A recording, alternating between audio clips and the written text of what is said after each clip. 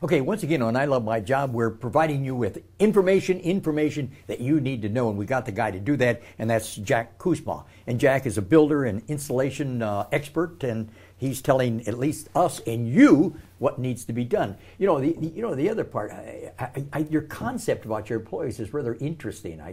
I mean, we're all just desperately looking for customer service. That's exactly right. And you know, one of the examples that we give is that say you went to a new car dealership to get your new car, to pick it up. Or say you may have a little bit of repair work done on it. If they brought the car back like they drove through a mud puddle and it was splashed up, or if the technician working on your car had been kind of puffing on a cigar in the car, I mean, you would be irate. You're right. And, you know, it's easy for people to grasp that concept, but it's easy to lose sight of that when you're doing your job. Yeah. And that's what we want to do. You want to deliver our services like you get a new car. Yeah. And, you know, we have a three-pronged approach to the way we do business, and our employees have heard it from me many times, and they operate that way. Number one, we want to be safe and be responsible for our own personal safety, the safety of our fellow workers, and the safety of everyone around us, our customers. Sure. And secondly, we want to do professional work, quality work. We want to be a cut above the rest.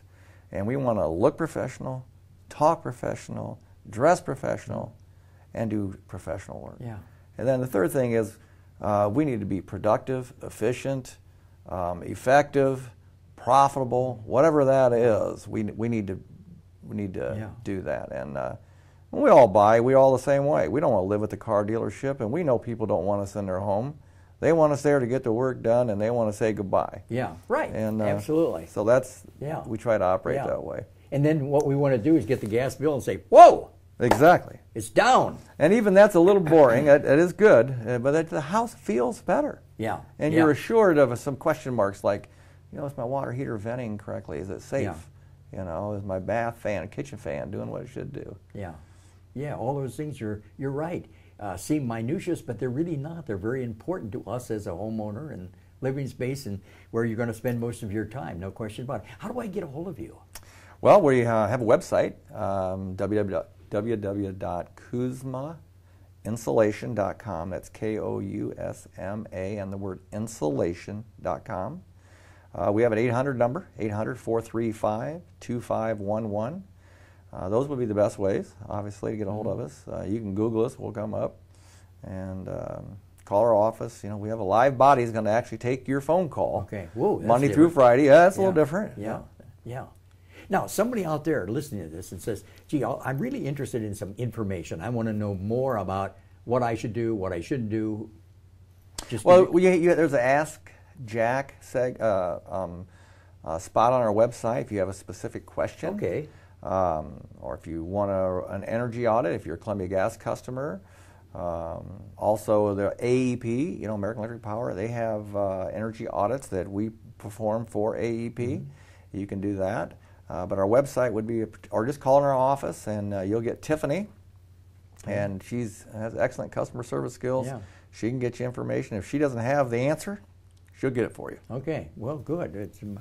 Hi, Tiffany. We're going to say hello to you, and we'll give you a call. But anyway, okay. Now, you're building houses, and of course, again, the key here seems to be the installation piece is so vitally important, and then you know, I think it's interesting. You're telling me that at one time you thought that you had everybody covered, and all of a sudden you don't have everybody covered. There's still thousands of us out there that are not covered.